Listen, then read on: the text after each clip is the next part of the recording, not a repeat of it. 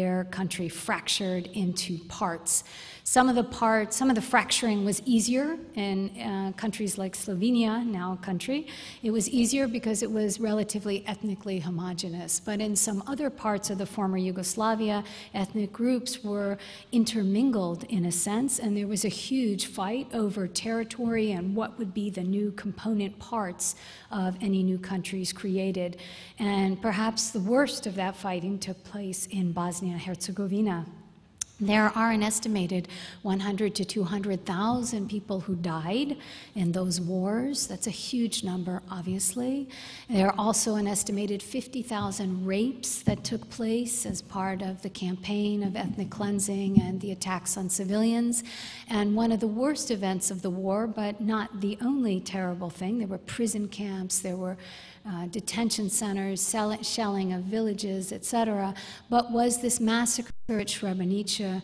And one of the things that I think brought it so much to international attention was that it was a United Nations safe haven. Srebrenica is a town fairly close to the border of Serbia. It's located in Bosnia, and it was an area that was seen of tremendous strategic importance. There was a lot of fighting in the area. The United Nations, to protect the Muslim population there, had created what they called a safe haven by a Security Council resolution, and had sent a Dutch battalion there to essentially hold that space for the civilians. As we heard this morning, the battalion was too small. The Serb army was too ferocious, and what happened in the summer of 1995 is, as the Muslim defenders of the area withdrew, the United Nations peacekeepers really found themselves unable to meet the demands of the advancing Serb army. And in the afternoon, when General Mladic marched into Srebrenica and demanded the surrender, there was really very little they could do. And then I think you've heard through other speakers how the men were ultimately taken prisoner and killed for the most part, estimated 6,000 to 8,000 men and boys who were killed, and about 23,000 women were put onto buses with their children and younger men, and they were bussed out of the area. The death toll is obviously shocking, but the deportations were equally shocking. And I think it's one of the reasons why we look at Srebrenica and we say this particular event, even though the conflict overall was horrific in scale and in the atrocities committed, this one atrocity does stand out. And of course, juridically, we'll explore with our panel of experts why it was so significant that it was labeled a genocide and what that means. So now I'm going to turn to my panelists. They've decided we should do this as kind of a question and answer, and we'll start each one off with a question. Everybody feel free to jump in. And Mark, maybe we could start with you, because you were there at the beginning. And you had suggested maybe we look at the Ardemovic case first, which wasn't really discussed very much this morning.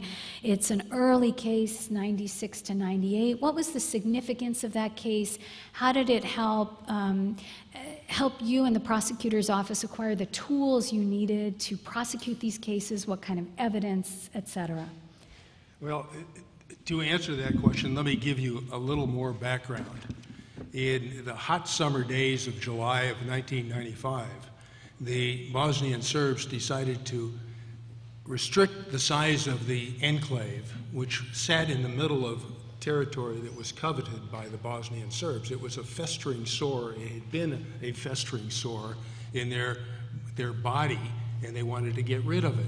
They initially started by trying to reduce the size, but by the 9th of July,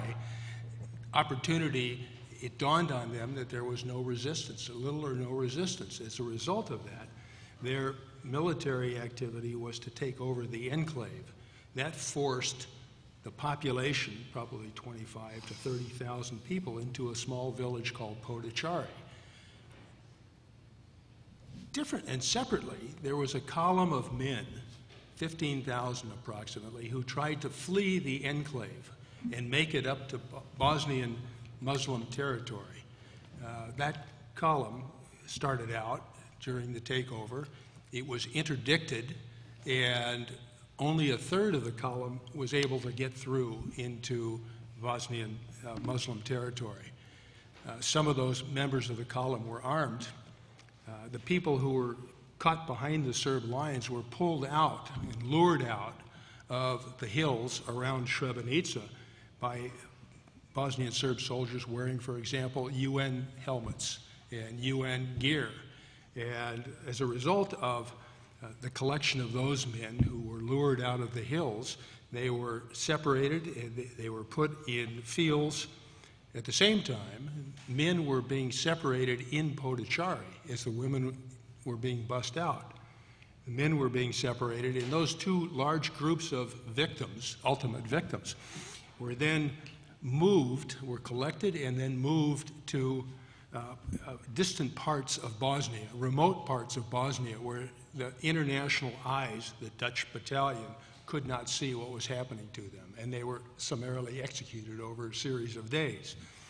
Now, since the events that were taking place in Srebrenica were being reported real time, the ICTY put investigators into Tuzla, as I recall, in either late July or early August, and that's where the victims, the people who had been bussed, were being brought into an area where they could be taken care of. And that's where the remnants of the survivors of the column also located in Tuzla. We knew early on in the investigation that men had disappeared, and we were operating in a context of systematic denial by the Bosnian Serb authorities and the Bosnian Serb military. Nothing happened to the men. That's what was said to us repeatedly. So ultimately, the picture emerged as survivors from these massacres started to straggle out into territory where they were free and safe. I think my recollection is there were probably 14 survivors out of the 7,000 to 8,000 people who were intentionally murdered. There were 14 survivors. And it soon became clear to us what had happened to the men. And the investigative difficulty that we had was to determine where what we thought had happened to the men, they had been killed, where had those murders taken place, since we had no eyes or ears in that part of the territory. Okay.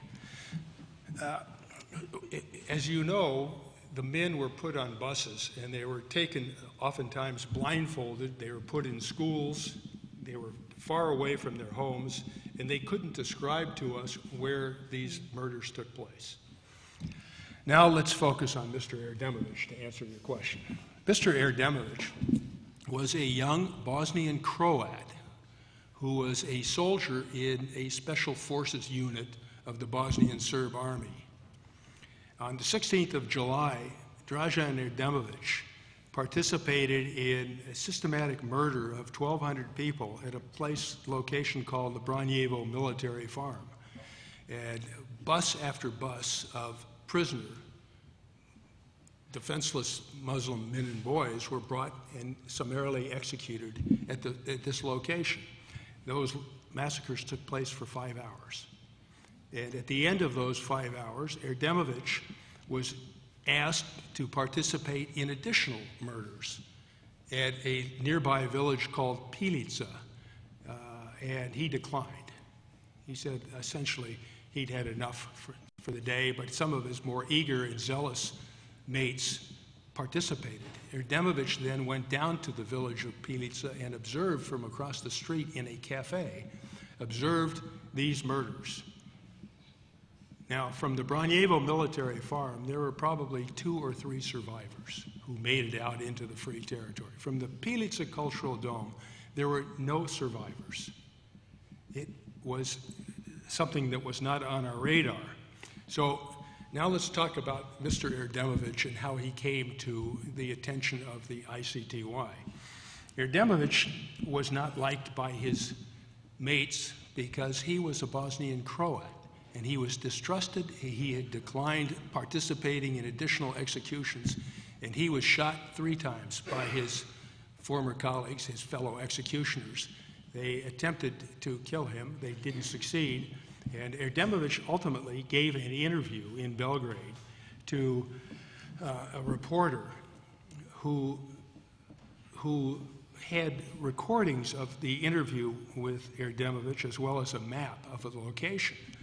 And when she tried to get through the airport, she was arrested, and the tapes were confiscated, and Erdemovich was also arrested.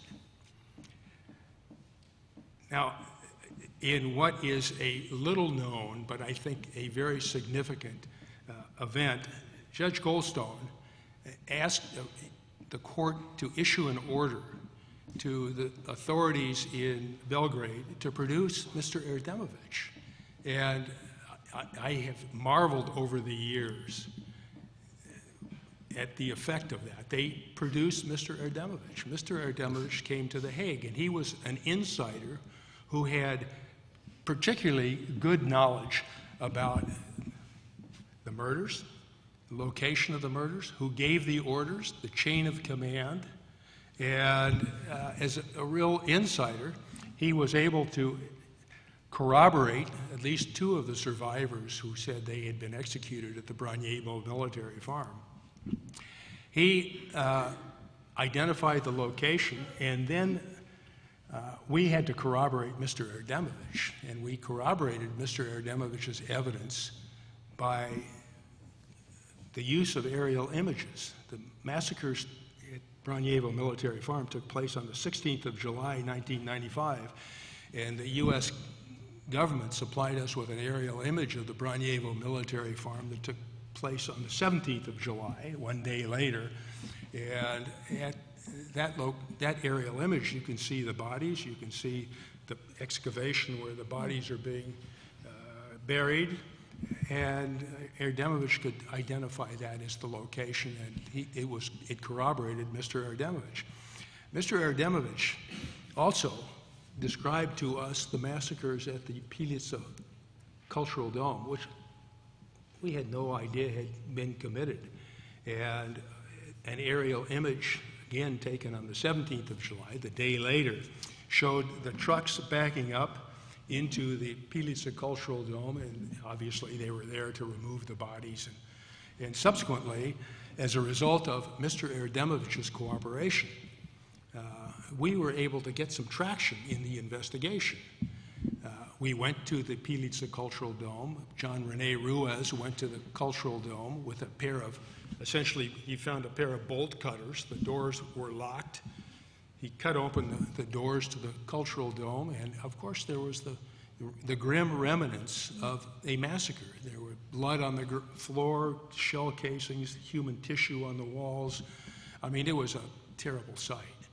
And so Mr. Erdemovich contributed significantly to us identifying another location.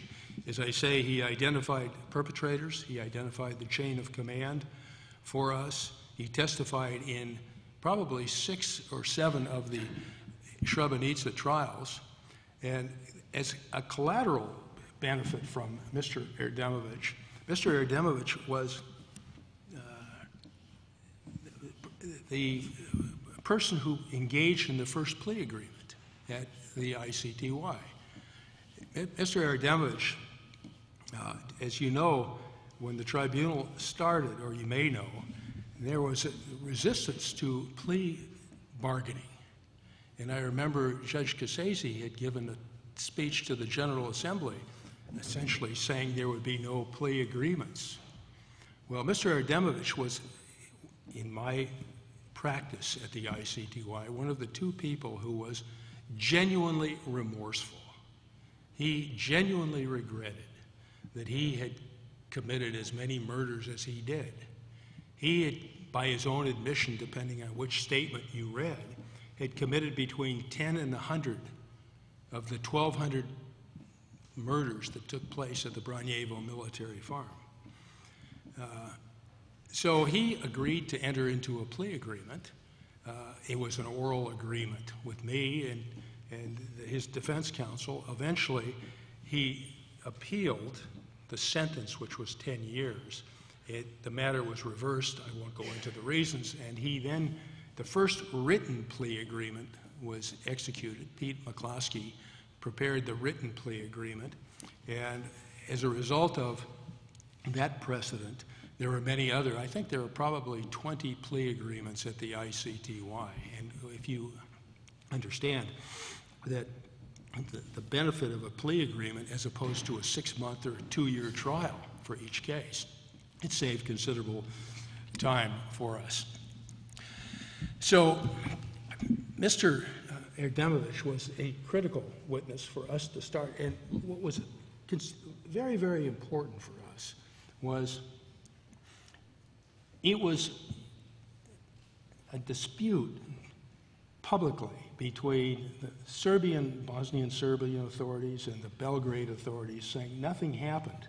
And here, for the first time, was an insider who actually participated in these murders. The significance of that cannot be underestimated. And so Mr. Erdemovich is a little footnote in the Srebrenica saga, but he's a very important footnote. And so that. Thank you, Mark. There was quite a lot of story there that I didn't know, actually. Pat or Bill, do you have any comments on the Erdemovich case? Or? Well, no, I heard some of this before, since I sat on the trial, as you'll find out. But yeah. Would you like then to turn to our second question, which is for you, Pat, which is moving forward in time, looking perhaps at the Krstić case, which was referred to by Patty Vizer Sellers, the trial judgment in 2001 and the appeals judgment in 2004, which was the first case to convict for genocide. Do you want to talk maybe about that case and about its implications for jurisprudence going forward? Sure. Well, I should point out, as you probably have surmised, that Mark was the chief prosecutor in the first Krstić case, and I was one of 3 judges.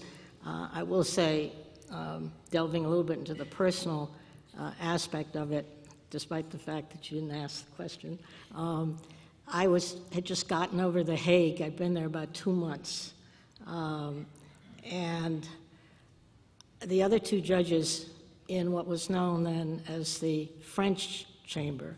And that's because a judge on the ICTY at the time, and still probably, I don't know, had either to be fluent enough in either French or English, which were the official languages.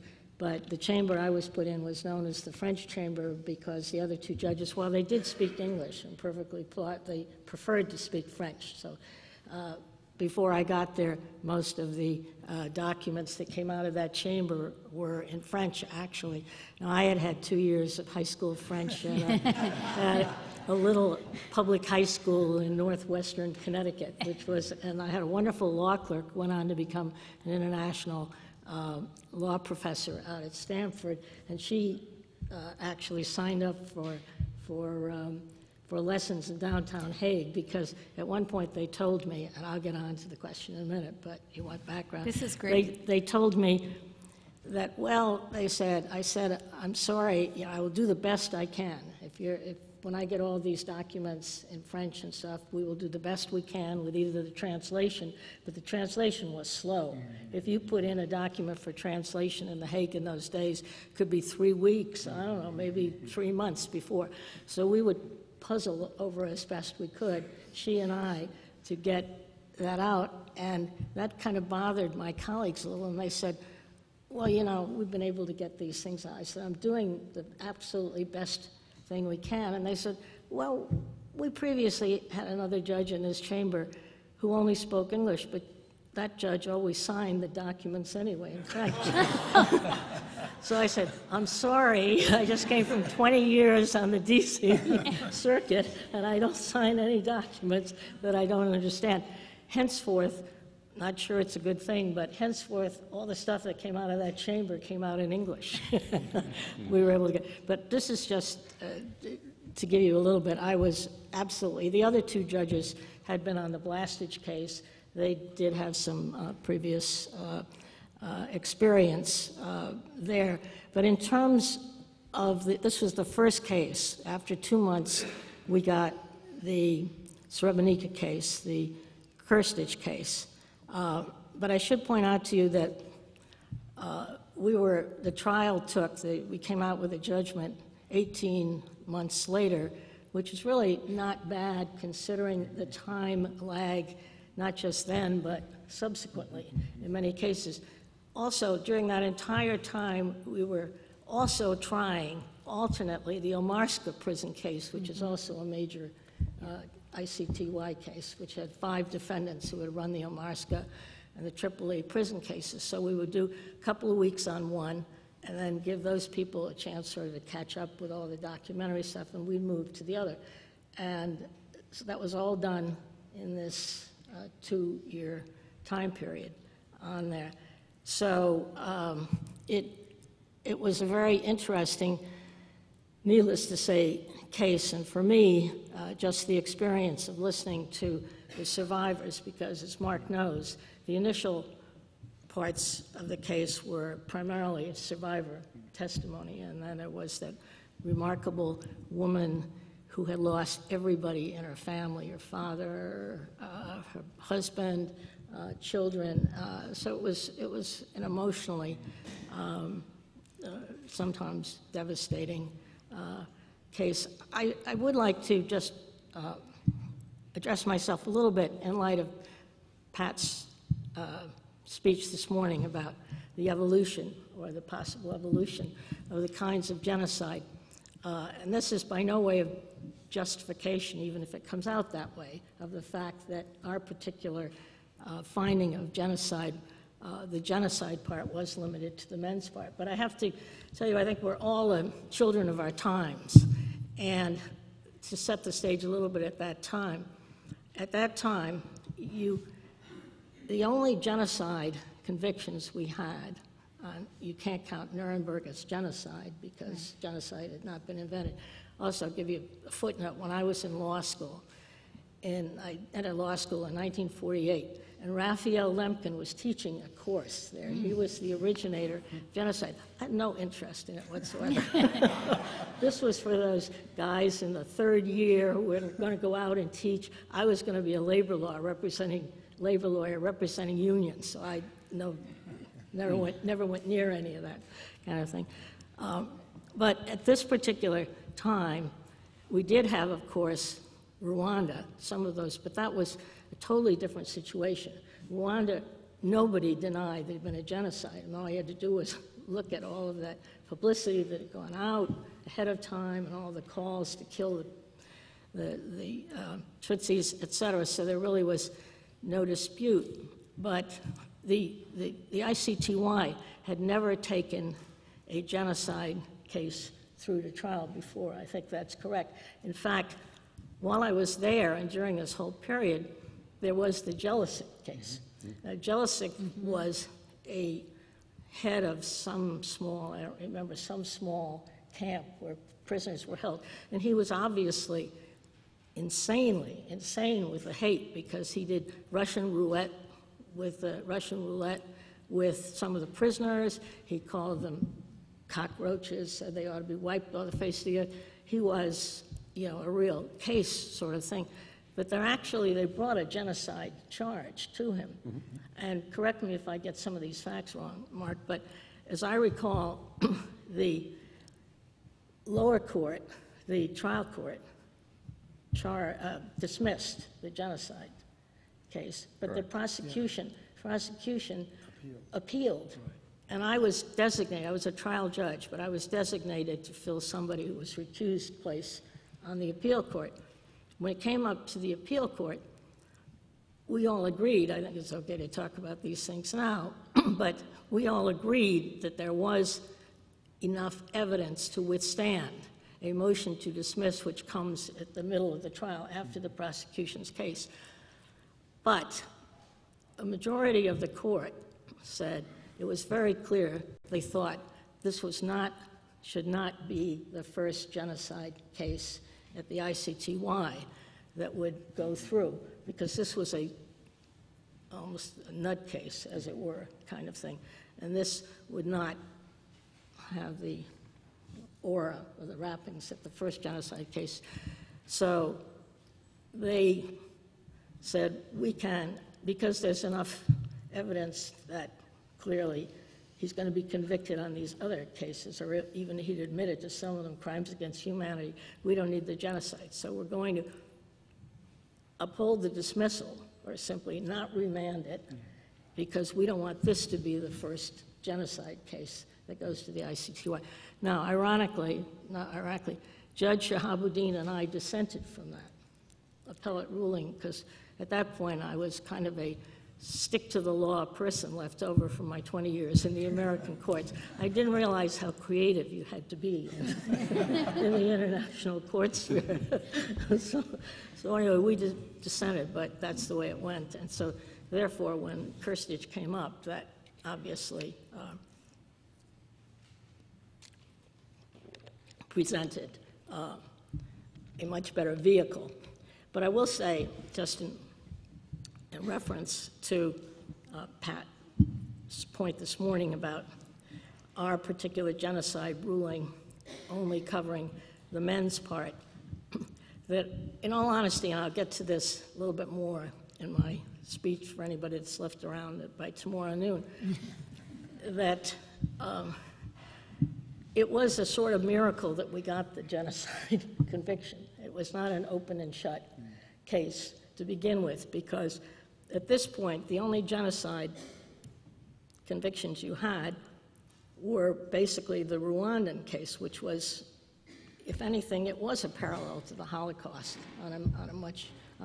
but it was a national case.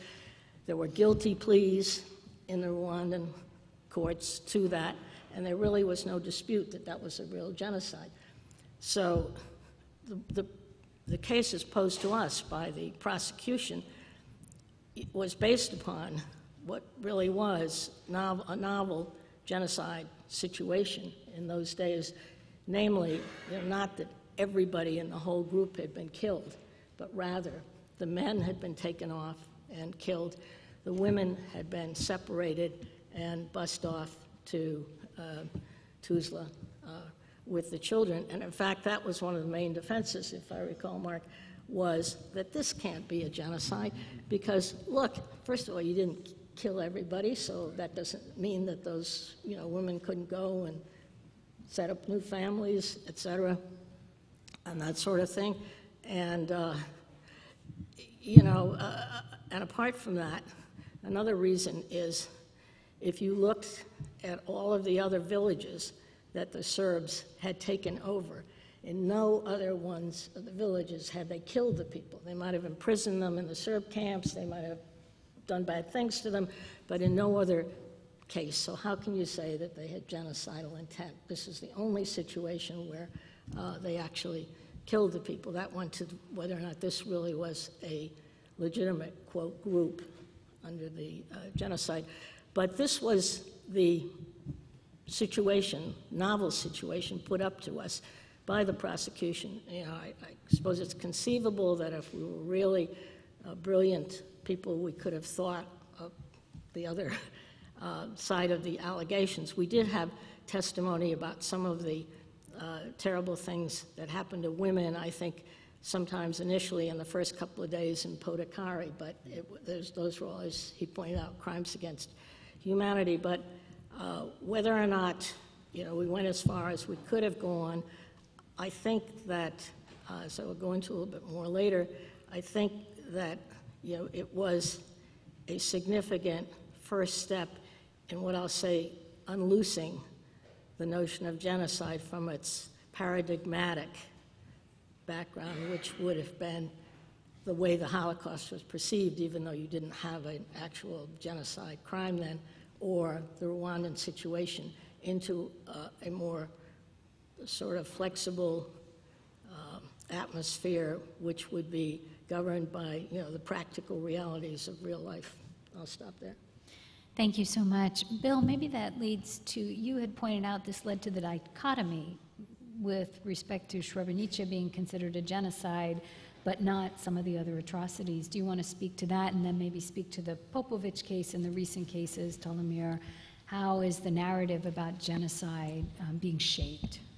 Sure, thank you. I learned a lot from hearing these personal accounts. That's this afternoon. And let me start with an observation that when the Yugoslavia Tribunal was set up, am I speaking loud enough for the people at the back? Yeah. When it was set up by the Security Council in 1993, the lawyers who drafted the statute looked back to essentially to the law as it stood in the 1940s, starting with the charter of the Nuremberg Tribunal, which was authored by Robert Jackson. And then they added to it, basically to the core that came from the Nuremberg trial, the definition of genocide, and they added as well the grave breach provisions of the Geneva Conventions. But I think that if they had left it at the Nuremberg package, I don't think the result would have been very different at the Yugoslavia Tribunal, frankly. The same people would be in jail for the same acts, and they would have received sentences for the same length of time, because the sentences, there's no hierarchy in the crimes, as has been held over and over again by the judges at the Yugoslavia Tribunal, and the horror of these acts, whether they're described as genocide or as crimes against humanity, I don't think, have had any great change in terms of the sentencing. So the same people would be in jail, the same trials would have taken place. We might be done. Serge might be looking for a new job. Maybe he already is, but you know, he might be. He would be that much more advanced probably in finishing it. So that the question is, of course, the value added mainly from a legal standpoint, and I guess in terms of the way the victims view the results of the tribunal by adding this qualification of genocide. And I think in the first trial, the one that Pat referred to of Jelačić, he actually came to the tribunal with a guilty plea. And he said, I plead guilty to crimes against humanity. And it was then Louise Arbour, who was the prosecutor, who said, I think we're going to try this one. If you won't plead guilty to genocide as well, then we'll have a trial of that. And I think that probably created some of the frustration in the judges of the trial chamber as well, that they were going through a bit of an exercise in a case, that, as you've described, of a man who was not playing with a full deck, as we say. Didn't appear from the record. No, no. And finally, that's why he wasn't convicted in the trial judgment, Jelačić, of genocide, because they said that he didn't have the mental capacity, more or less, to do it. I think one of the things I always thought was charming about Jelačić was he'd adopted this nom de guerre of Adolf. He called himself the Serbian Adolf. Do you remember that? Yes. Yes. And, you know, does anybody know anyone named Adolf today? I mean, it's a name. It's sort of gone out of fashion as a name. There's a meat tenderizer called Is there? Adolf's Meat Tenderizer. Well, that's been around for a long time, I think. And I'm very glad to hear Pat describing the Krstić judgment in 2001, which came a year after the Jelačić decision, or a year and a half after, as being novel, because it is a novel interpretation. Wasn't obvious at that point, because the only judgments we had were a few Rwanda tribunal judgments, which were clearly, nobody's really argued about the genocide. The Rwanda jurisprudence, the Rwanda tribunal jurisprudence on genocide, I've always found to be of lesser interest, actually, as a general proposition, simply because the difficult issues about defining genocide were never really debated. They were never really controversial, whereas in the Yugoslavia tribunal, it was a different matter. So that the judgment in Krstić, and then it was, your judgment was partly overturned. Only on the aspect of his liability. Yeah, exactly. So the core of it, of using the word genocide to describe the massacre, has never been altered since your finding. But Krstić's own personal responsibility was, again, I've never been a judge or sat in the room with the judges, but that appeals chamber decision to me always smelled of a compromise among judges, because it's a sort of a strange result. And knowing some of the judges who were in on it, many of us know them, Maron, Pokar, Schomburg, I think they must have been horse trading there, and one of them saying, I'm going to dissent, and then the other two saying, okay, we'll convict him of aiding and abetting, could you sign on to that? And they must have said, deal. I'm speculating. I don't know that. Let me add one thing. That's the appeals chamber. Yeah. They, I just found, well, I'll get to that. But one thing you might be interested to know, and other people, is, oh, I'm sorry. One thing you might be interested, you talked about, and I think I largely agree with you, that those same people would have been found guilty of crimes against humanity and spent time in jail. But we discussed the sentence in the... I know that you resonated. Well, I'll tell you, we discussed, the judges discussed the sentence once it was agreed upon. First of all, I'll tell you, as I was going to say tomorrow too, we did have debate within the trial court as to whether or not we would call it genocide. We had an active debate on that, just along the lines, you know, that anybody, but eventually we did have unanimity on that. I mean, it was a perfectly open discussion between us. We went back and we eventually said yes. But when it came time for sentencing, here was the way the discussion went a little bit. Okay, there's no death penalty, you know, in this court. So the most you could give is a life sentence. And nobody at that point had ever given a life sentence. And so the point that one of the judges made very strongly, and it probably ended up carrying the day to some degree, was we can't give him the highest that we can give anybody because Milosevic and Krstić and Karadzic and those big guys are still out there. So and there's got to be some place that's the highest for them. So we actually gave him a sentence which for him was a life sentence. It was 46 years. And he was a gentleman with already one leg amputated and in his 50s, I guess. Anyway, so, you know, basically that was a life sentence. And we would save some category up there for these people who were outstanding. Of course, Krstić is still alive and in a Polish jail today. But so there was, you know, there was a little bit of effect of genocide on the actual sentencing. I'm so pleased to hear you say that, because for years I've lectured to my students when they say, where did they get that number, 46 years? Yes. Was it 40, 45, 46? 46. 46. Where did they get that? It was turned on appeal. It got reduced. But Yes, it got reduced to where did they get the 35. 46 from? And I said, because they're saving 47 for Milosevic. But I was just speculating about what judges were thinking. I had no insider knowledge. No. Could I just say a word about... Yes, and I think Mark Okay. wants Mark, to jump sorry. in Let too. me Yeah, just and make an observation, because one of the difficult issues was what sentence is appropriate for genocide. When you intentionally and premeditatedly murder 8,000 people, what is an appropriate sentence? I mean, if you do a comparison to the United States, where I'm not saying the United States is a system that is perfect. It's not even close. But a single death can result in the death penalty or life without possibility of parole. And in the international system, a life sentence is not truth in advertising. If you give somebody a life sentence in Europe, my understanding was that a life sentence in Europe is 20 years. And therefore, if you behave properly in a prison in Europe and you don't cause problem, you get good behavior and work time credits and brush your teeth every day and make your bed, you get a reduction in your sentence. So I was faced, and Andrew was part of the prosecution team, by the way, Andrew Cayley. We were faced with the issue of what's the appropriate sentence.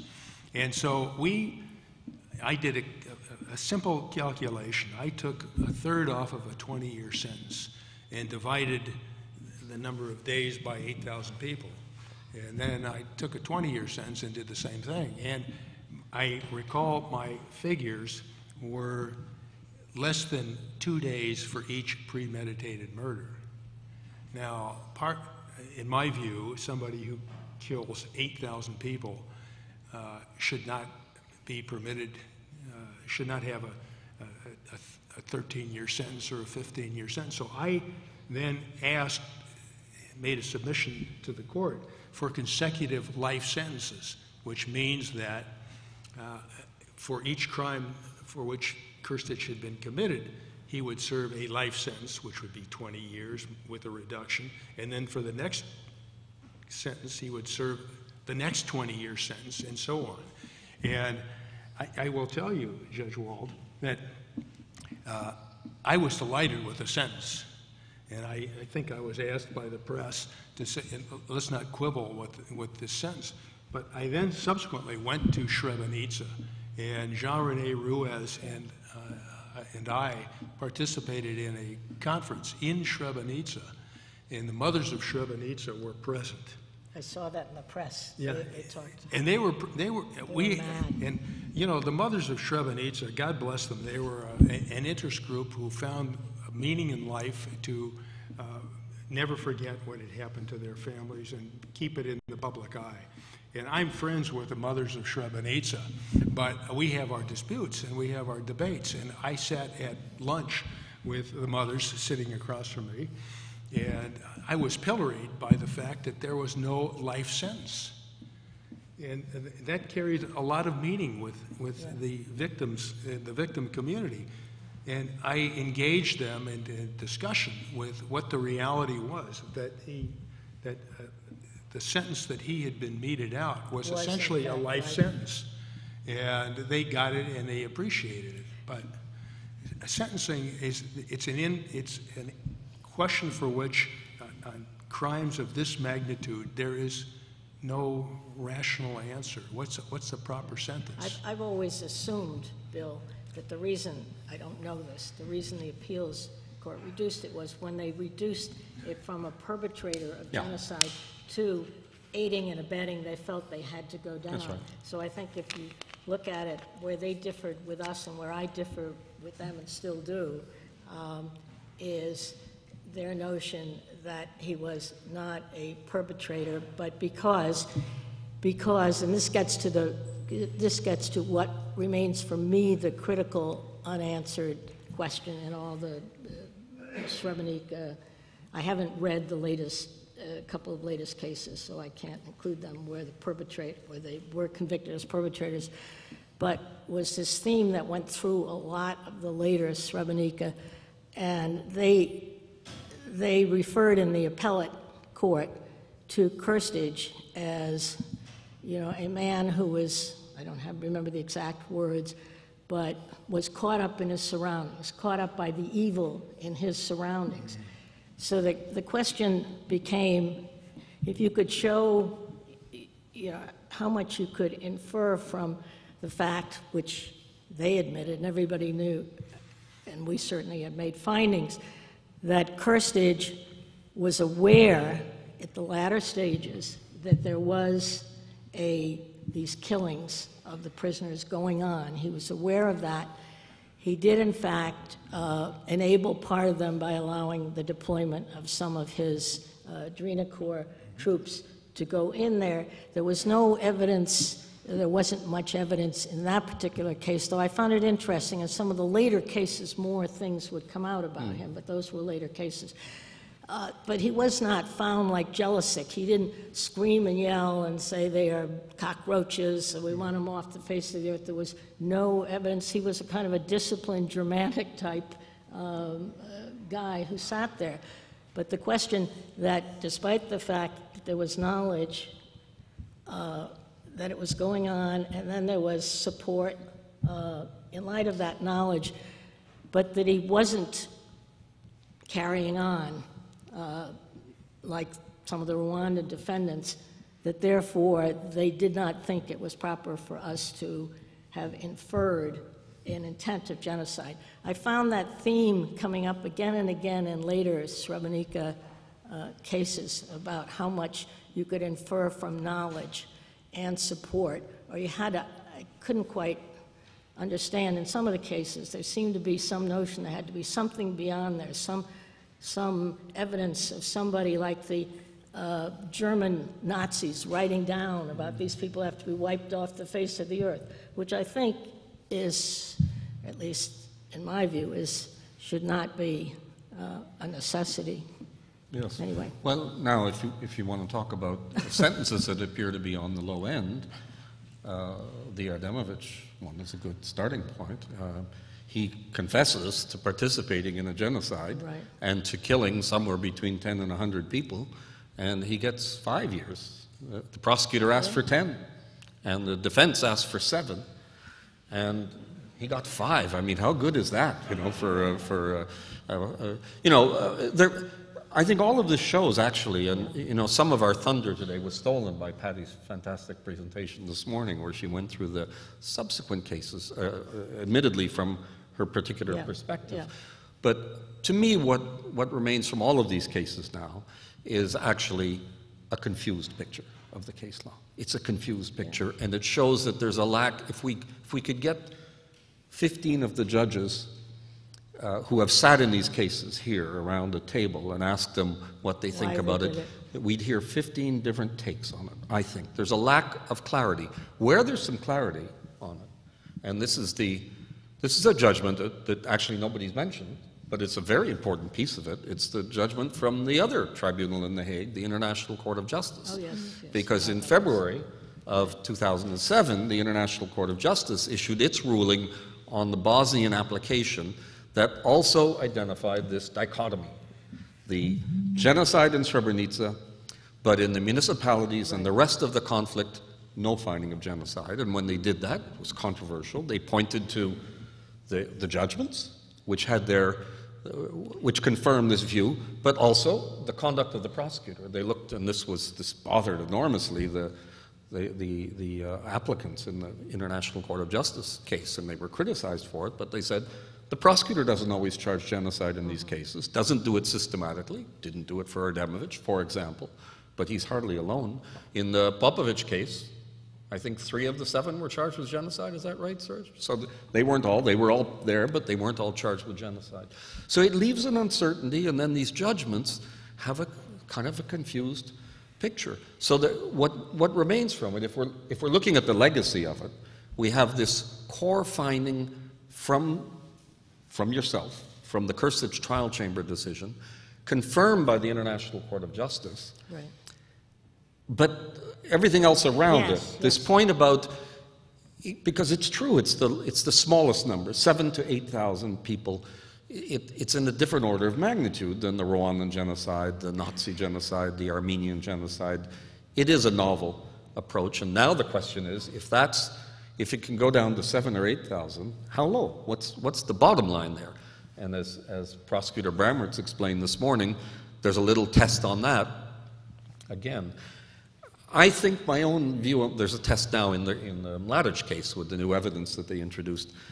I'm uneasy about that only because I think that we've got to a point where at least we have it may lack coherence, the idea that there's a genocidal event at Srebrenica, but the rest of the war is not genocidal. But we've got now 2 judgments of the International Court of Justice that more or less confirm that consistent case law. And I'm just nervous that the appeals chamber of the Yugoslavia Tribunal, that there are going to be some judges there who want to sort of go down in history as having the last word, and they're going to upset everything. And all that's going to leave us with, actually, is an even more confused and incoherent message about it all. This came up in the second genocide case at the International Court of Justice, because that case was Croatia and Serbia, and Croatia in particular came to the court and said, if you look at the Kursich case, that's 7,000, so we don't have that. We don't have 7,000 killings, but we have the Vukovar hospital, which was, 150, 200? I don't remember exactly the numbers. A couple of hundred, Serge? 200.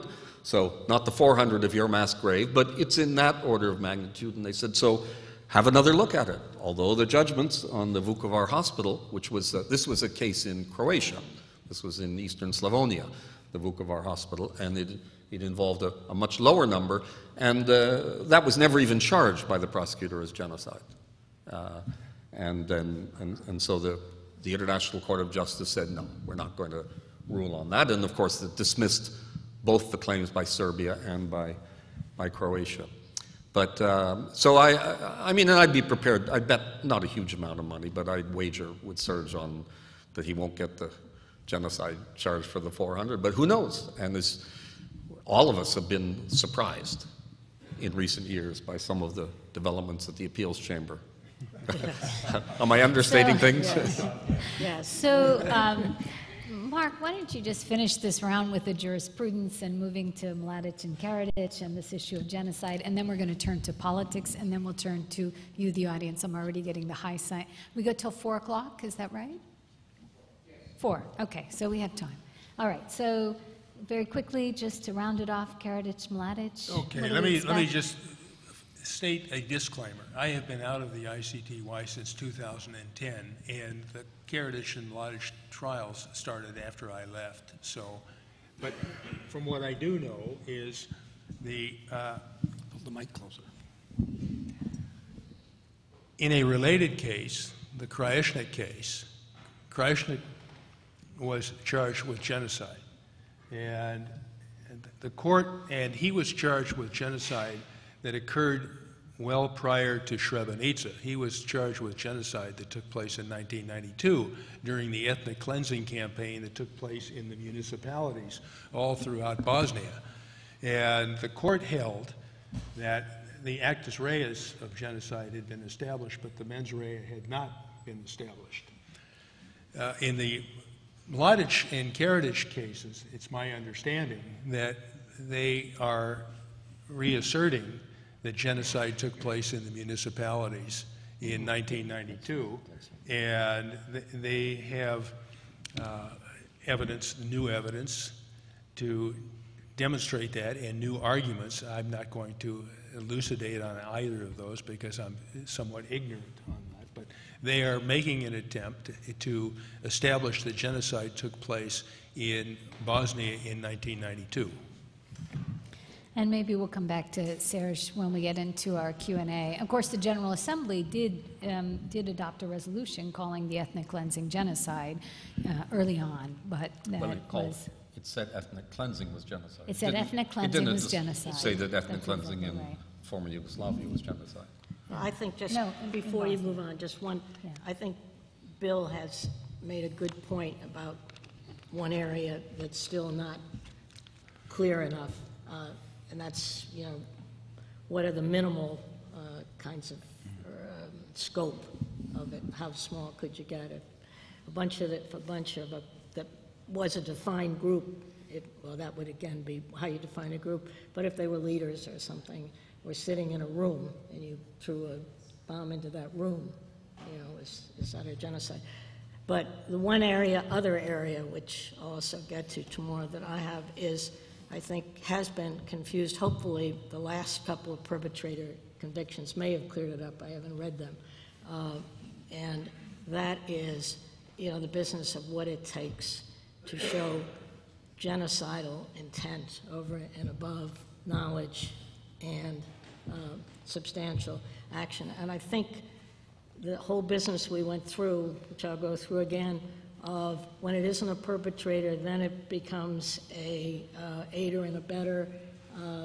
That particular definition carried over from domestic law into this particular area where you're talking, in Srebrenica's case, and these are all Srebrenica cases, you're talking about thousands of people. It's not like the guy who's carrying, you know, who's driving the car from the robbery or that sort of thing, who turns out to be an aider or abettor, but they just, I thought the appellate court just took these domestic principles, as it were, and just without thinking about the different context. I'm not original on this. I think David Schiffer has written an article along these lines. Other people have too, probably.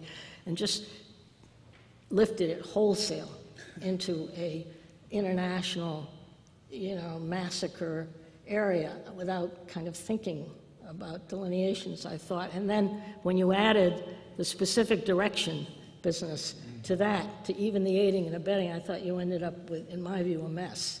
Now that, I think the court is beginning to clear out now from what I understand in the latest decisions. They've kind of gotten rid of the specific direction, or at least the majority of them have, and maybe clarified something. But I thought that for a while there it was very difficult to figure out. If you'll permit me, maybe just a word of explanation, especially for the non-specialists. So part of what we're talking about here is genocide has these constituent elements. You have to show a genocidal act. That's what Patty was talking about.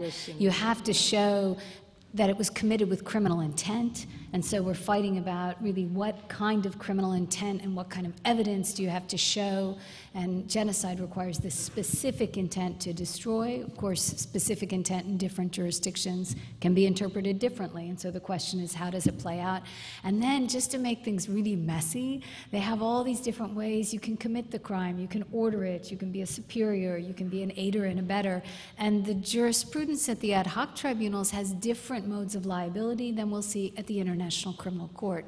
So we're going to keep having complicated questions of law with respect to the commission of these crimes. I might turn it now to some of the political issues that we talked about. One last thing, though. One last thing, Just okay. one last point, a court point. As long as the International Court, certainly the ICTY, I think I'm right, operates on the notion that, you know, that while the trial judges may be governed by what the appellate judges say, you can have one appellate panel come down with a decision, as happened in specific directions. 6 months later, or 7 months later, a different panel comes down with a different one. And for a while, if I were a trial judge, I would be very, and I think some of the trial judges were, I'm told, somewhat confused. Some would be following one, some might be following another. As opposed, I don't say our system is so great, but our federal system, at least, once the Court of Appeals comes down with one decision, that's it. I mean, you would have to get an embank, or you would have to specifically get rid of it. You couldn't just have another panel come down with a different decision and then leave it all sort of out there. But that's a structural comment. And unlikely to get fixed at the ICC, or at the ICTY anytime soon. All right, let's move on to some of the contextual or political issues. Bill raised a really interesting one, is that the ICTY case law establishes essentially the facts of what happened in Srebrenica. There was an apology that was forthcoming from the Serbian president in 2013, although he didn't refer to it as a genocide. And recently there's been a lot of pushback on whether or not this was a genocide from different political constituencies. Recently there was a big controversy in the Security Council. Bill, maybe you want to speak to that.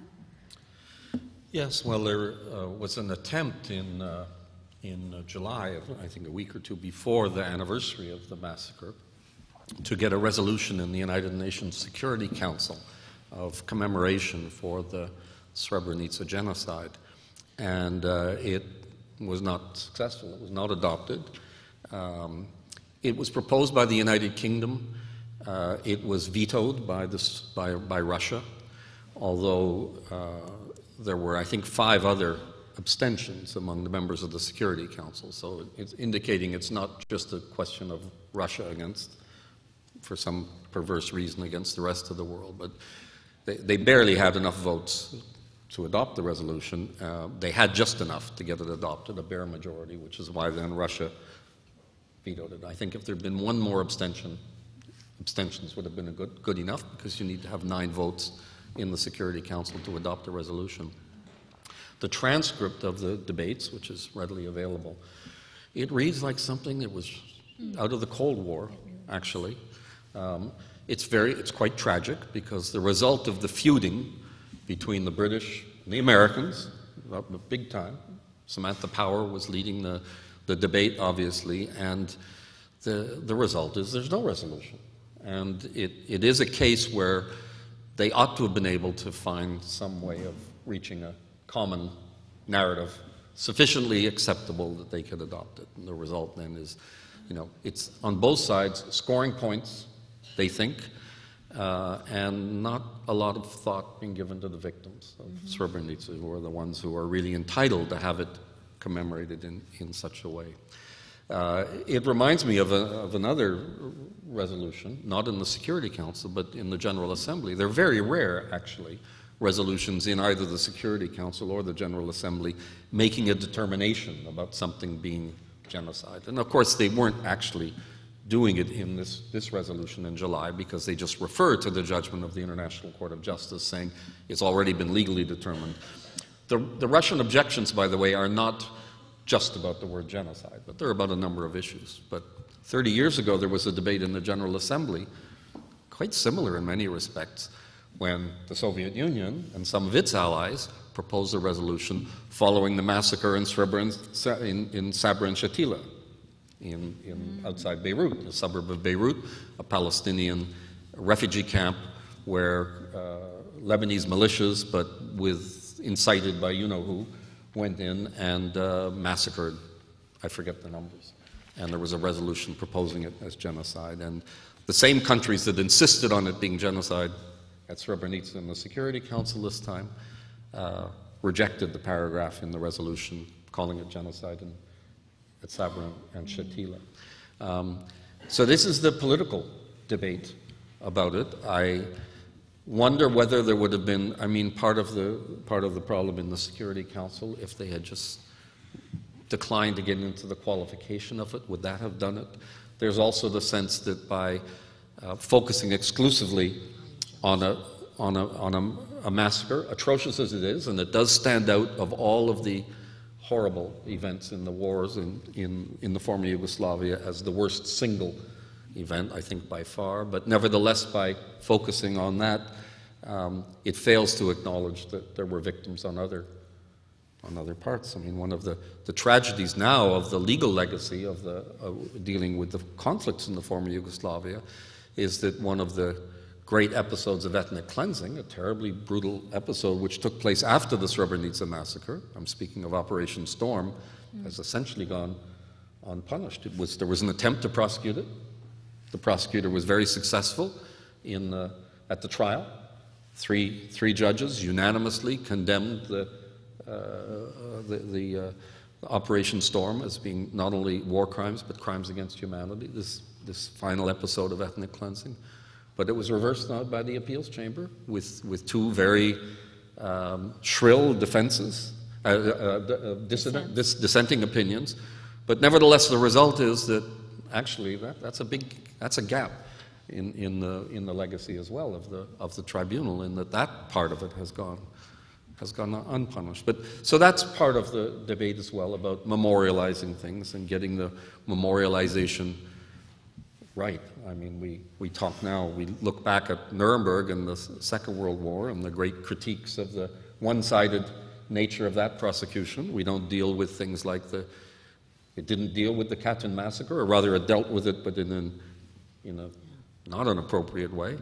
And there were other things. I mean, if we talk about destroying a city, men, women, and children, by dropping a bomb on it, we had a 70th anniversary earlier this month of two cities that were just destroyed, and nobody's been called to account for that either. Well, on that sober note, Mark, did you want to jump in, or Pat, on the politics? I think then I had actually a question on the gendered nature of the genocide, but Patty Wieser-Sellers, in a sense, spoke to that this morning. What I might do, because Prosecutor Brammertz and Michelle Jarvis from the tribunal have also penned a piece in the news on the same point. What might be interesting, though, Pat, if you wouldn't mind speaking to, in your time at the ICTY, did you observe the way that crimes affected women and girls in particular, and what lessons do you think maybe the ICC could draw from that, from the successes and challenges of the ICTY in that regard? Well, I can tell you mostly about what I remember. I'm not sure what lessons I can draw.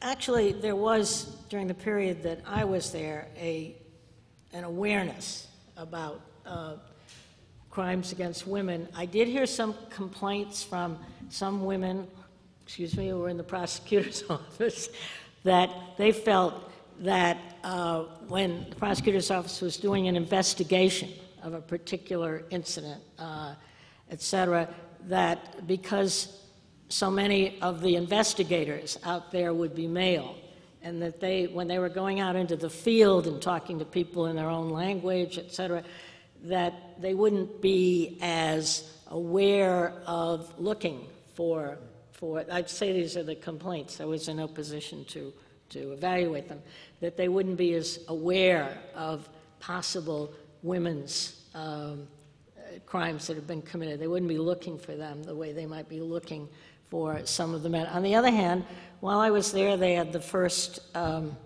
remember Peggy Coe, and which case was it? Was all women? Focha. Yeah, I think, yeah, it was all women, yeah, all women crimes. And I know that the alternate case that I had with Srebenica over that first year was the Omarska prison camps. We had a parade of witnesses, of women witnesses who had suffered sexual abuses, and we did make findings of those in terms of, there was no genocide charge in this particular, in terms of crimes against humanity and in terms of war crimes, crimes against humanity, a whole list of them. I will just, again, just give you one thing that stuck with me, because we had a whole parade, and it was very interesting because we had 5 defendants who had been either the officials in Omarska or the next level down. And some of the women witnesses would go by, and occasionally one or two of the male defendants, they were all male defendants, would yell out this nasty word at her, but of course it would be in a Serbian-Croatian dialect. The whole courtroom would the ones who understood it would stand up and object, and then there would be a huge thing about, no, that's not what he said, that's not what that word means. Here you had 3 judges from Portugal, Egypt, and the United States that didn't have a clue as to, what had been said. You would have to designate the translator, who was present in all of these particular cases. The translator would become the ultimate authority on whether an insult of proportions had been brought out. But I think, we were certainly aware. The one thing I remember most, which really hit me at home, was some of these women had been sent between there were 3 camps, Omarska, Tripoli, and Karnaca. Anyway, yes, okay. And sometimes these women would be, transferred from camp to camp. And I remember one of the women had been through 3 camps and been raped and assaulted so many times. The problem you had was you had a particular defendant in the box. And, that under the laws of, that we're all accustomed to, you have to have, proof beyond a reasonable doubt that a particular defendant committed a particular crime. In this case, this woman, who had been raped so many times, when she had to undergo any kind of cross-examination by the defense counsel about the particulars, the night when this defendant attacked you, what room was it, who was there, how did it happen? Of course, she was confused. It left me with that feeling, which I got sometimes during these proceedings, but I also get it during American court proceedings, that somehow the court system and all of our particular rules, which are necessary for the defendant in criminal procedures, but they sometimes miss the whole thing, because this is a woman who had been assaulted dozens of times, and yet there was no way in this particular case you could get anywhere near the modicum of proof. Yeah. All right, now for our audience, it's up to you to ask our panelists questions. I have a few in my back pocket if there are no questions, but I suspect there will be. I think, Serge, you wanted to intervene quickly. Is there a microphone? Because, is somebody running a mic? I don't even. We'll have right here. Yeah. Only, of course, there are many. Speak up. There are many potential comments to make on genocide and the quality of judges, etc. But the comment I wanted to make is in relation to the 45 years sentence. Because when I arrived at the tribunal as a European prosecutor, I was much more impressed by the 45-year sentence than by the life sentences, because in Belgium the life sentence is automatically changed into 20 years, and you stay an average of 40 years in prison if you are getting a life sentence. And the point I wanted to make is that recently there were the first requests for early release for persons convicted life sentence. And the question was, how are we calculating 2/3 of the life sentence? Another debate could be, we have this early release, which in fact is much more a pardon, because everybody is automatically released after 2/3, which personally I also find very, very strange and not very, very much in favor, because in the national system you have additional early release, but you have a certain follow-up. We have our accused are all leaving after 2/3, and they can make whatever comment afterwards. But the point I want to make is that to calculate what is 2/3 of life sentence, the judges have said, well, let's look at the highest sentence which has been pronounced, which is 45 years, and let's calculate 2/3 of the 45 years, which means that early release for a life sentence can only intervene after 30 years, where if you have only applied the national legislation from the country where the prison sentence is served, it would have been much earlier. In this sense, interestingly, the decision of 45 years has a huge impact on the duration of serving of life sentences for all the other cases, which I think is interesting. We were so naive, we just thought we were giving 45 years. We didn't have the early release thing in our minds or anything else. That's so interesting. For the rest of us, if people talk for a long time, would please get up and use the microphone? Sure. Most of us did not hear it. Sure. Well, let me just repeat that quickly, if I got it right. Prosecutor Brammertz was saying that because you base the early release, having a term of years of 46 years rather than just life, meant that the early release would be 30 years, which is fairly significant, rather than a much lower number of years. Is that right, Serge? Yes, but it also was used to calculate Right, I see that. of a life sentence. Yeah. Right. It was used to calculate what is 2/3 of a life sentence. And then they looked at what is the maximum sentence ever given, which is this one. And they looked at the maximum sentence, which is the 46 years actually given in the Kirstich case by the trial chamber. Gentleman over here, please just state your name and your affiliation and your question. My name is Peter Danforth, and the question for Mark and Pat. You talked, Mark, about the horrors and everything that the prosecutors were presenting, and then you said the defense would come in and none of this happened. I mean, we can't believe that you're saying all of this. And then, I wish you could give us a couple examples of the lies that these folks were telling, and possibly, Pat, being a judge sitting there and listening to this, what your reaction was. Thank you. Okay, Mark may have some too, but I can remember in the very beginning, and pick me up if I don't get the sequence right, but in the very beginning, there was a defense. I don't think the Kirstich defense counsel carried it too far, but that these killings were done in combat, not outside. These were soldiers, and so it was part of war, kind of thing. Then, of course, there was these forensic people that you brought in, the prosecutor brought in from all over, who had unearthed the bodies, with parts of bodies in remote locations, and they had blindfolds on, and their hands had been tied before, and the bullets had been in the back of their head, which of course thoroughly demolished. So this trial went on for 18 months, and there'd be, a raising sometimes of a defense,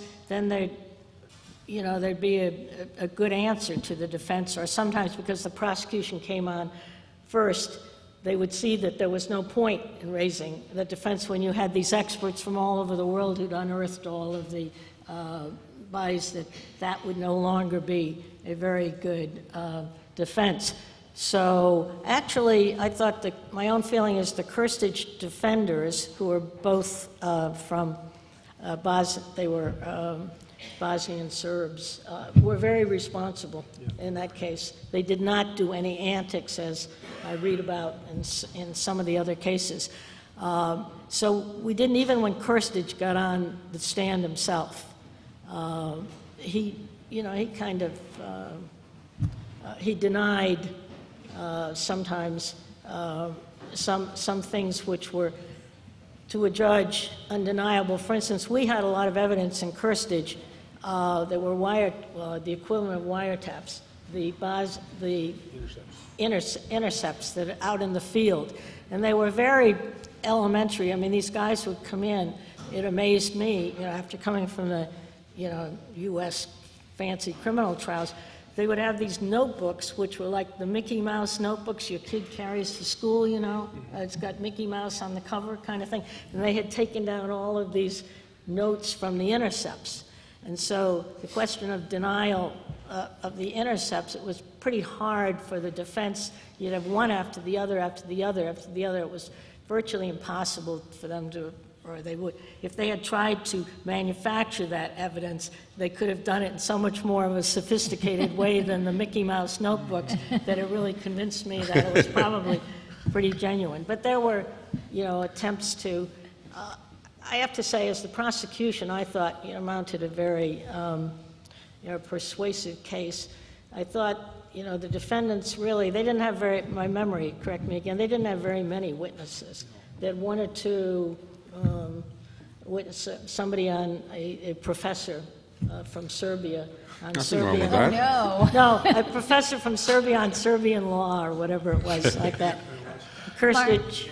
Do you want to jump in, and then maybe we have time for a couple more Well, questions? I remember, first of all, in response to your question, Mr. Danforth, there was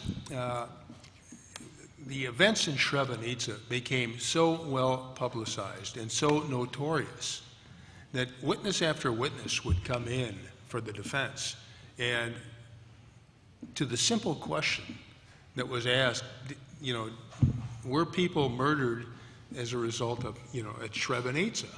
The answer generally was no. These were simply Srebrenica deniers.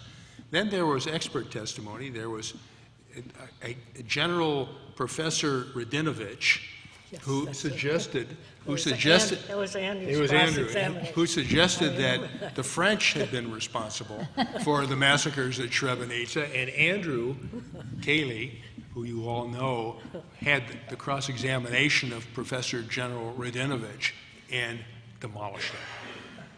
I mean, so those are some examples. That's great. Okay, a couple more questions. Maybe, can I take 2 or 3 questions and then let the panelists, just so you all have the lady right in front and then the gentleman behind her? Yeah. Do we now have an accepted definition of what genocide is accepted by the international court? Great question. Okay, and if so, what is it? okay, in front of you.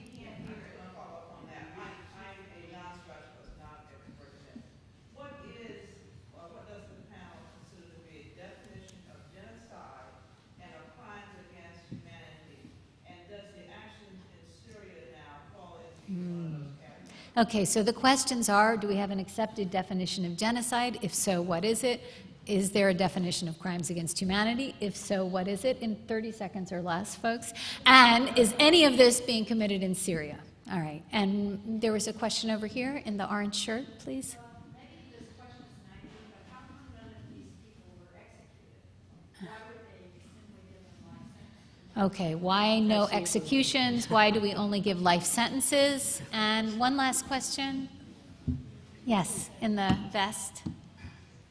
I know you're here to talk about Srebrenica, but what do you make of the fact that the most powerful country in the world will not allow its citizens to be held accountable by any foreign actions by any national court, international court?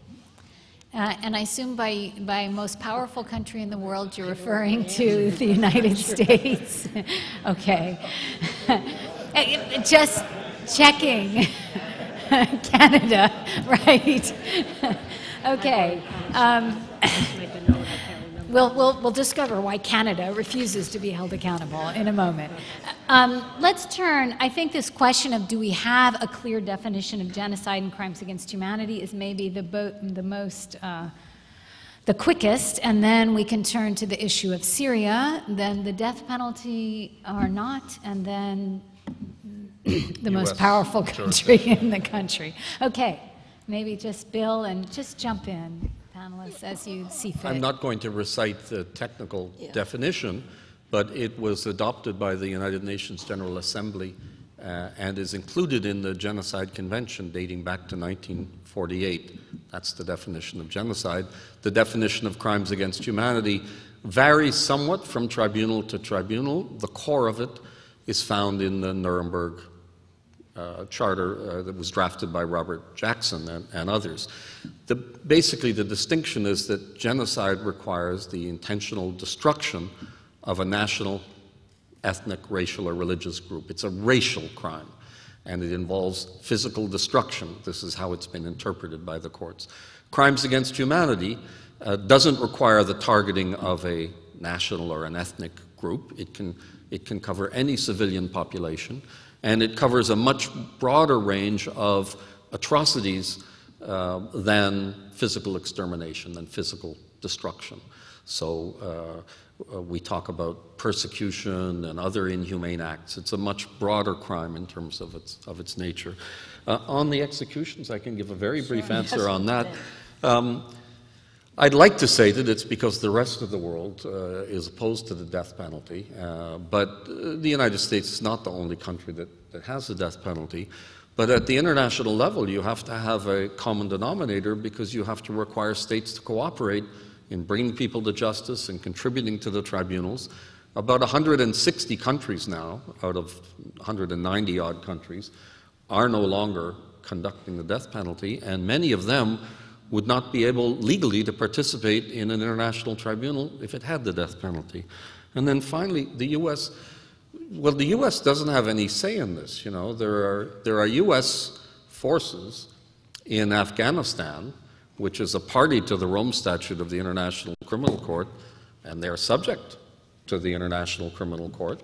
And the prosecutor, in fact, issued a statement last November about the preliminary examinations that refers to the investigations into torture and ill treatment being conducted by, under U.S. authority, in camps in Afghanistan. No doubt angry words were said in the Department of State, but I didn't hear anything public saying that there was no right to prosecute them. So I think it's clear that U.S. citizens can be prosecuted as long as we've established jurisdiction somewhere else on another basis. And the territory of the Rome Statute, the International Criminal Court, now geographically covers 123 plus 2 actually, because it includes Sudan and Libya. But you know, about 2/3 of the countries in the world now have subjected their territory to the jurisdiction of the International Criminal Court, and if U.S. nationals commit crimes there, they're subject to prosecution. Okay, my take would be on the definition. I don't really have any concern, or I mean, I don't have any primary concern with the definition that you've referred to that's in the Genocide Convention. My problem is the way that some courts have interpreted the level of proof that they have required or additional things that they have sort of added onto it. I think the basic definition is a perfectly good definition. It's the way the courts, some courts, have interpreted it to require seemingly that something over and above what the definition says to me, which is an intent, certain acts done with an intent to destroy a particularly defined group. Certainly the death penalty, these two were, the ICTY is a UN court, UN created court. No UN created court ever can have the death penalty. It's one of their principles that they will not allow anything. As far as Syria, or you haven't gotten to Syria yet? No, we haven't gotten to Syria. Okay. As far as the U.S. goes, I agree with what Bill said, but as far as their refusal to ever let so far U.S. people come before the ICC, even if they would normally be included somehow in the jurisdiction through other countries, I have concern about it. Let me leave it there. Mark? I might just comment, I see Jim Johnson is down. On Syria, more to come. Obviously, many of the crimes committed there, not only by the state, but by organized armed groups and others, could come within the definitions of the crimes we've been talking about. The question is jurisdiction. And right now, alas, we're not in the world of the early 1990s when the Security Council was functioning.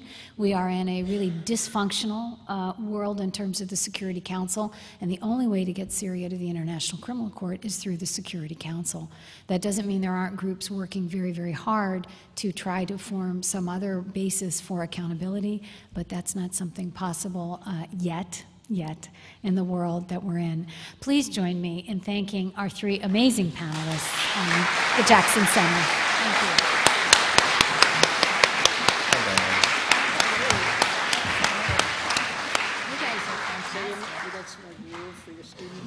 Thank you very much. A tremendous panel and wonderful questions. Thank you very much.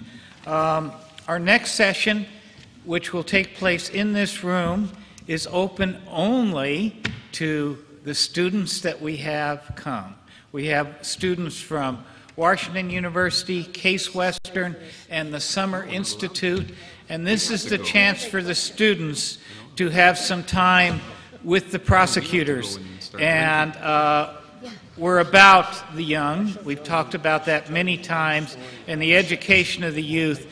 And this is a chance for the students to have some time with the prosecutors. So we thank you very, very much. There are buses waiting to go back to the hotel. The reception, I remind you, is at 6 o'clock, and those joining us for dinner at 6:30. And so we will see you all in a little while. And I do remind you as you're walking out the door that tomorrow morning at 9 o'clock is the year in